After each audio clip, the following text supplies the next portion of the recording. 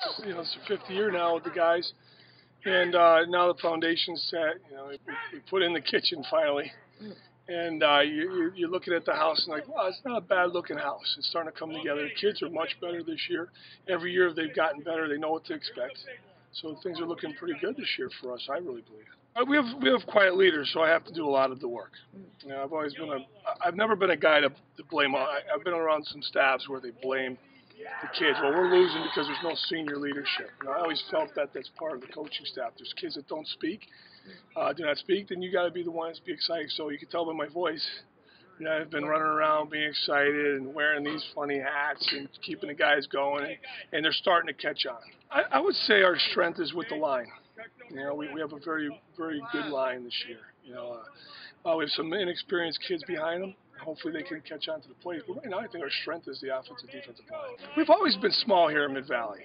They called me Big Daddy in high school, and I was only 220 pounds, 230 pounds. So once in a while we get some size. Next couple of years, we're going to be very, very big. We have some kids going to be 6'8", 6'7". Their fathers are 6'8" and 6'7". So, but they're the youth that we have right now. Right now we're small, but we're biters. We're pretty tough kids, and you know what? We can move.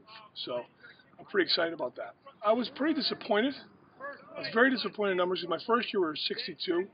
The next year we hovered around 50s and in the 40s, and now we're about 30.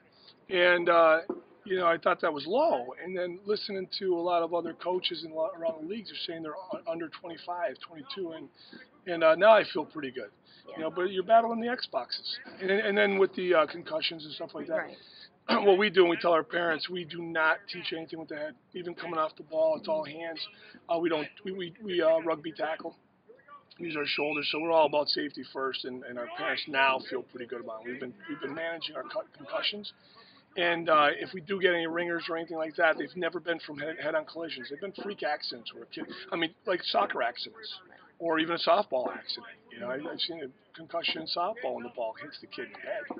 But we're not getting that head-on-head collision with concussions. Back in college, we were doing it. I didn't realize we were doing rugby tackling.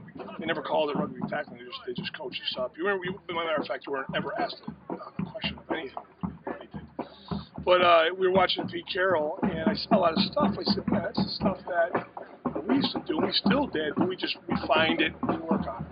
We do no hitting in practice. We don't practice tackling in the sense where we're going 100 miles an hour. We actually fit all the tackling and everything's on back.